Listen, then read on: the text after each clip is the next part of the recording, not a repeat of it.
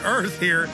Finishing up with Robert Wanek. Robert, clearly Sunday or Monday at the Sunday Show, 4 to 6 p.m. I'm going to want you back on because I've been working with you for 2-3 years.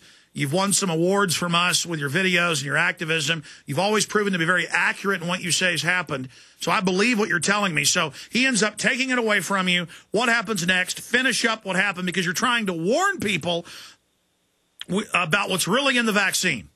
So what happened next was he told me to wait in the hallway for the principal, so I did. And there was about 20 to 30 students now gathered waiting in the hallway, just yelling, some of them swearing at the teacher for putting his hands on me. And when the principal came down, he asked another teacher who was there. The teacher said, no, he didn't assault him. As a matter of fact, he didn't put his hands on the student. This caused just an outrage. So a total culture of deception, just like cops lie for each other, the teachers do this. And the students just started yelling, you're a liar, I saw you assault Robert. You need to get affidavits signed, take them to court.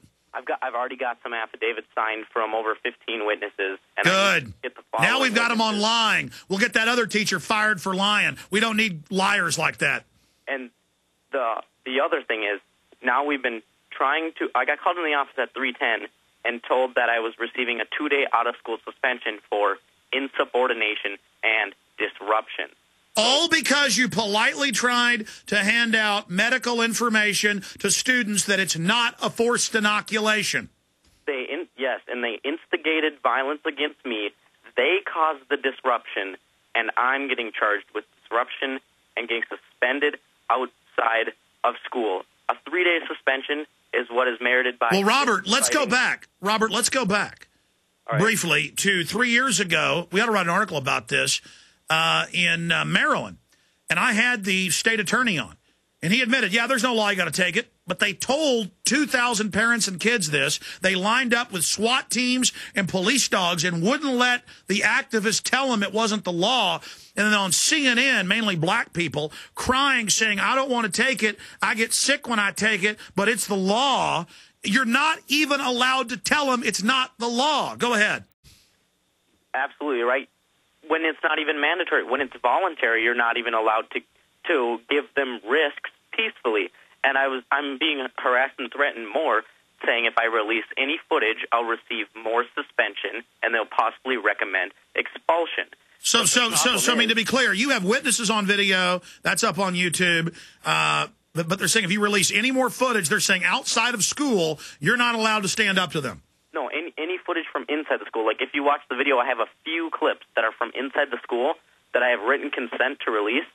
Those are allegedly going to merit me with more...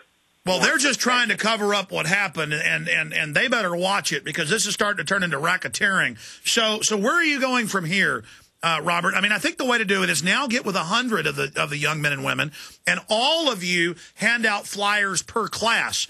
They won't be able to stop that. What you did was bold because it made them show that they're the tyrants. They went after you. Now it's the talk of the school. Now everyone will want the forbidden literature. Now you have the school in your hand as you rebel against the system. Now you are literally launching the Sons of Liberty program.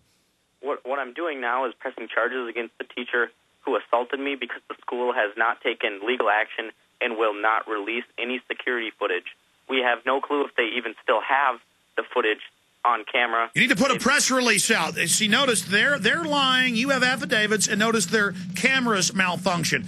We'll talk to you Sunday or Monday with a more detailed report on this, Robert. But this is big. But I suggest maybe back off for a while just so you can get back to school and have everyone hand out flyers. And everyone across the nation, you should be giving flyers to people in school instead of just worshiping big government and taking Ritalin and Prozac.